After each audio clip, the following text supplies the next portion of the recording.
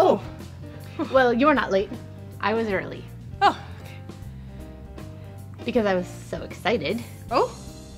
Because today we're going to study. Oh! That's right. Let's go. Oh! Do you think animals ever need braces for their teeth?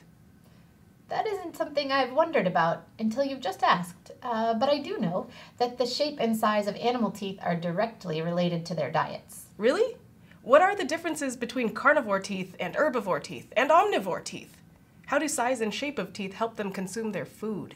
We'll find out when we do this activity. Okay. Happy exploring. See you next time.